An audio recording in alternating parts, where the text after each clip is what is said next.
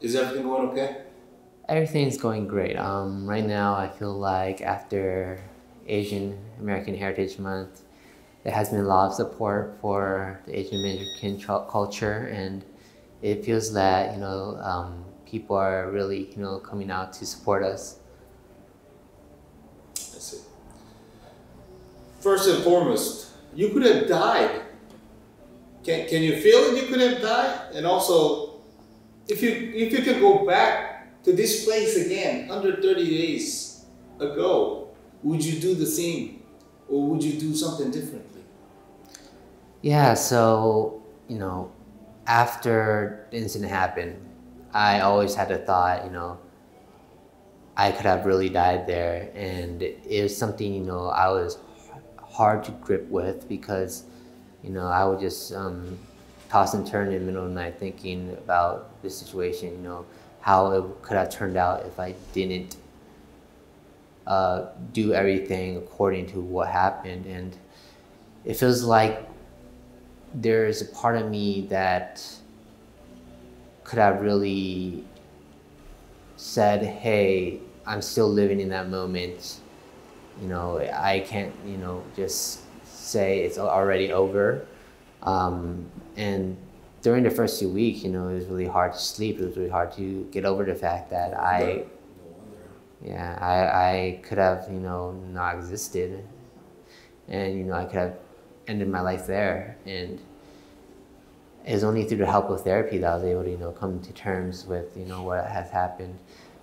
And if I had the ability to go back in time and, change the situation, I feel that I would still want to do everything that I did. I would want to be here that night because I would not want anybody else to be in a situation similar to mine.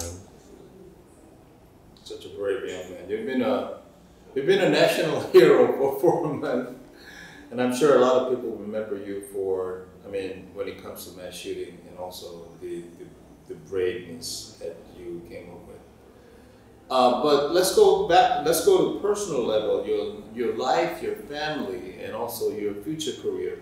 Ever since this incident, has they changed? Has there been any change in situation that you have to correct yourself or change the way that you saw this world or people?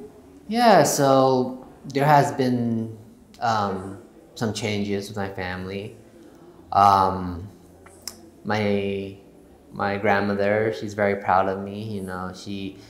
She thinks what I did was a bit brash, a bit stupid, but she's proud of what I've did. And my sister and father, they're also proud, but they feel like that I should take this opportunity to enrich my education and further my career.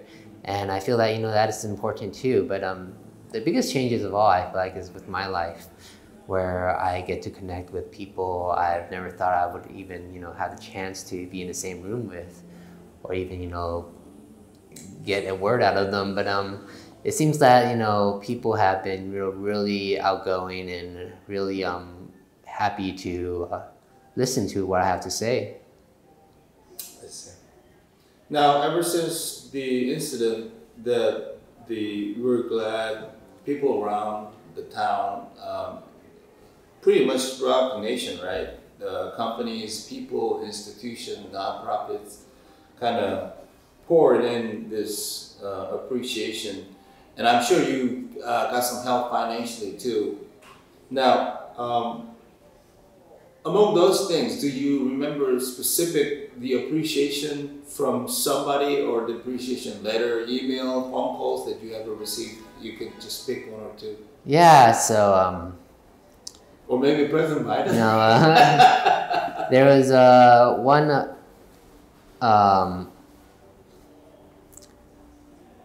Actually, there was one appreciation gift that was very important to me.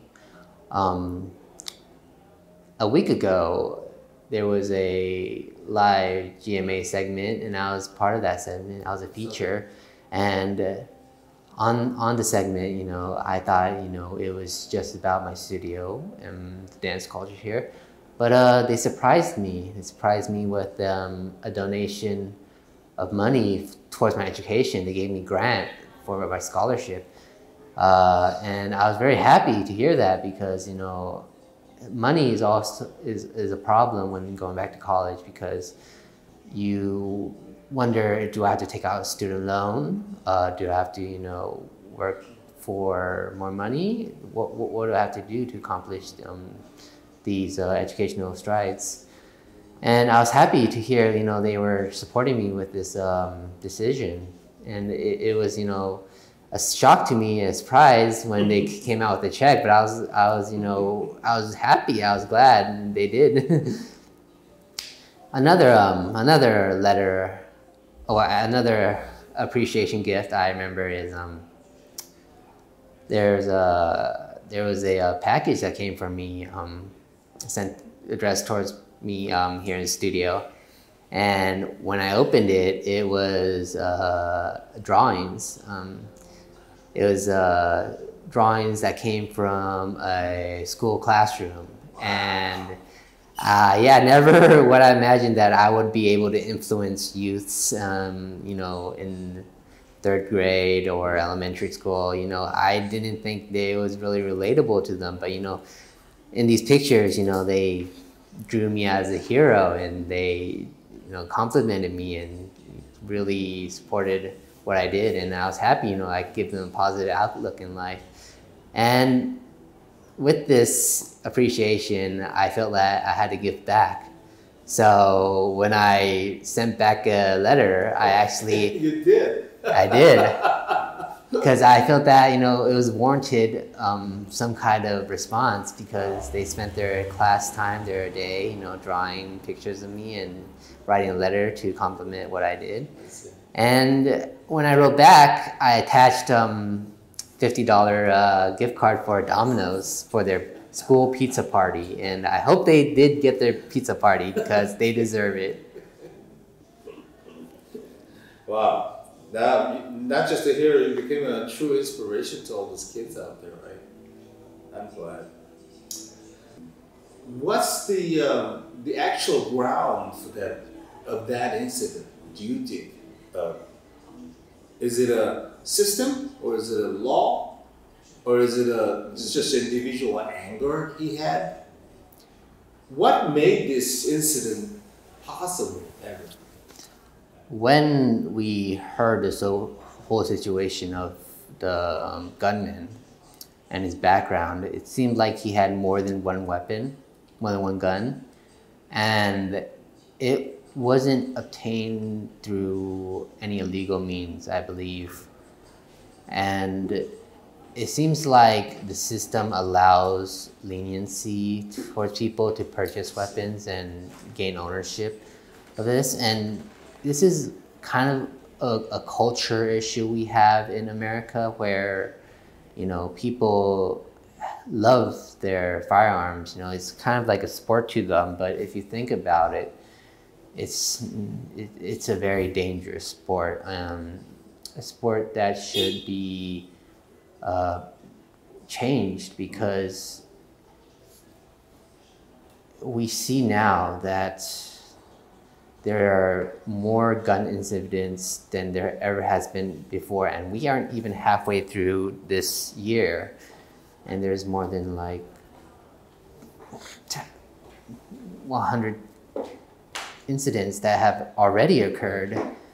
And having that being said, you know, when do we say enough is enough and we should put stricter laws into play?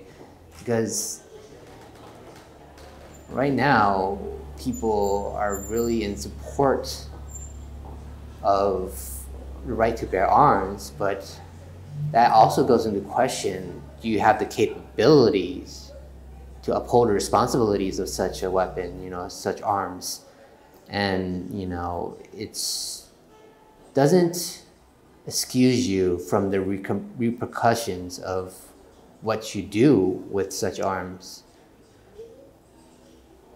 It's just a very hard situation to get out of because we have had decades and hundreds of years of American history that this gun culture is part of our American life.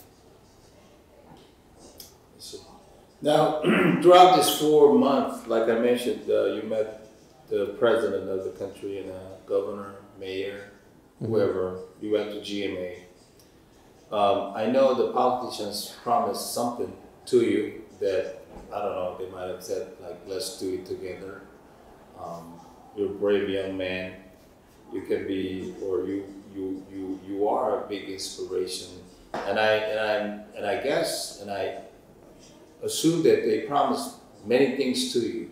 You don't have to name them, right? But what are the promises that you got from the politicians? And also, was it kind of reasonable and practical? What do you think? I don't remember any specific promises made, but you know, they just, I'm not sure how to answer this. There's not really any promises they made per se, but it was sort of a time where I'll be meeting a lot of elected officials and government body. And at the time, you know, it seemed like they wanted to support me in any way possible. And I was glad to have that support and say and that hand behind me. But it's hard to put a specific detail on it when we say, what did they, you know, help you with? Okay. Did you ask them anything? Like, please make sure that we have a system or we come up with a new system that wouldn't allow any assault weapons or anything? Yeah, of course. I've, you know, discussed with them, you know, how they could further improve our community and our safety here.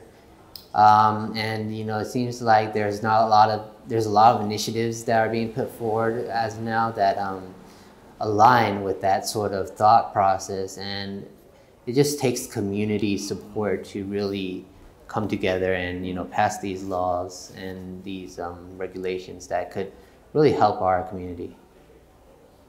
I see. Now, I'm not sure if you could remember this spa shooting 2 years ago in Atlanta. And also, I mean, right after the Alhambra shooting, Laida shooting, we had a big shooting at a shopping mall in Dallas, Texas. We lost a beautiful Korean American family there. You know the story, right? Mm-hmm. And the only 5-year-old boy left out of this family. The heart's really broken. Whenever you come across these mass shootings, what does you make it feel? Does it make it feel, I mean, some kind of trauma, or does it make it feel, or maybe you don't want to hear this kind of news anymore? What about that? I feel like the Atlanta spa shooting, I've actually took part in a memorial for it, a Remembrance Day in San Francisco. There's an event there, and I took part of it in it, speaking out about Asian violence, Asian crimes, and gun violence, and hearing that the situation around the nation has only gotten worse, and these occurrences more frequently happening and more frequently broadcasted. It seems like we are in there's this mass hysteria where people are coming out to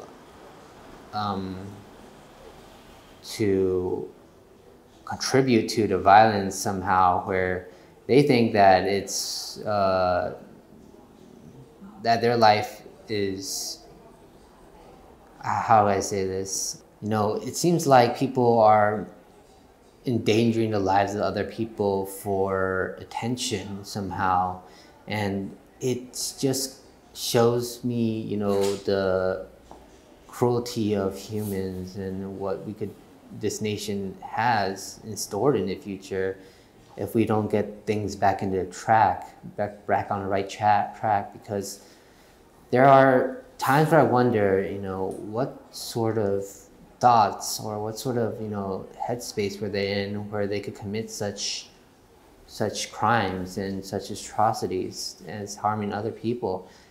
And, you know, this is just, you know, I think we as a culture and some of the people here, our discipline has really dropped in a sense of, you know, altercations somehow become, you know, deaths. You know, people have the simplest arguments or keep emotions bottled inside, and then they abruptly come out, and then it comes out and people die. It's just, what type of mental health space are they in? And that's when I think that these mental health resources and wellness is really important and comes into play. You know, really helps people get over this emotion so that these type of situations don't occur. Some people say the Asian or the minority communities are more vulnerable. Do you kind of agree with that? Because of the language barrier, information barrier, because we are not in the culture of ownership of guns? What do you think? I think that minorities are more susceptible because they feel like they aren't really supported, and they're kind of isolated in the sense, as you said, where we have a culture and language barrier, and we aren't, you know, really outspoken enough to have the support of others and the resources available in the sense of government programs. But it feels like we are more susceptible because as a culture, we have our differences in opinions, and, you know, we don't seem to really have the need for ownership of weapons, of guns, because we come from a cultural community where we say, you know, the problems of our family, you know, has to be dealt with in a more private manner. Non-violent way. Yeah. Okay. Now, like I mentioned, the spot shooting, there are two sons who lost their mom. She was 63 years old back then, working hard, taking care of their sons and their family. And also we lost a beautiful family out in Dallas, Texas, in a shopping mall. Is there any message that you want to tell them? I mean, I wonder if there's a way you can comfort them. Yeah, so I just pray for them, honestly, their family safety, and I hope, you know, somewhere down the line, you know, they can come to terms on what happened and really, you know, move on and move forward. I hope that they get the support and help they need, and I hope that their community and people that hear this message could support them and, you know, at least know what their community, their story, their background, their family is about. So I encourage people that hear this interview and this message to read up on that and to really support them, because right now, you know, they're going through the toughest time in their life, where the sons, they've lost their mother, their parents, and it's a time where they just need the comfort and the stability of a family. I see. Now, you said it's part of the problem is the system, the lawmaking process, and also who makes that law eventually. Is there a message that you want to send out to all those state politicians and also Congress up there in the DC that you visited and met a lot of them? I mean, one message that I want to say is our country has been stagnant for a while now. You know, America used to be so great, where we would be the forefront of all innovations, education, you know, discipline. We were a beacon of hope. Now we are this nation where people see us as a playground of, you know, crime and evil, and I just want the politicians to act upon that, you know, to change our nation for the better, to return to our former glory days. Because what is the point of, you know, having this body of government if there is no change? You know, we are a community that is trying our best to improve ourselves. We cannot remain stagnant and just say, hey, you know, things are good now, when things could be better. Now this is going to be a very practical question, if you don't mind. Right here, this lobby, you faced that situation. You struggled, and you were able to get him out of here, saving lives in the studio, right? Let's say we may face this situation. Anybody can face this situation somewhere out there, even their home, right? What's your advice? Do we struggle like you, or do we just run away? What do we do? I think the proper thing to do is ensure your safety. Of course, if you're familiar with the establishment or the building or home you're in, you know, you have the advantage there. But first, ensure your safety. Call the authorities, or, you know, make sure you are put out of harm's way. If that involves hiding, please do that. But I think, you know, each situation that involves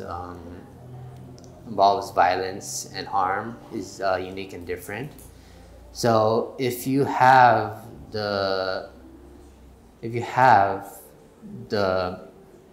opportunity to take control of, you know, the situation you're in, you know, I think I urge you to do so. But, you know, don't try to be a hero and, you know, jump out there. And you are a hero. I am a hero, but coming from one, I feel that don't try to be something out there where you are taking initiative to.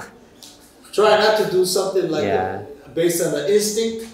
Yeah, think it over first, you know, try to reason it out and see if everything can be done. Is, you know, possible? Is it real?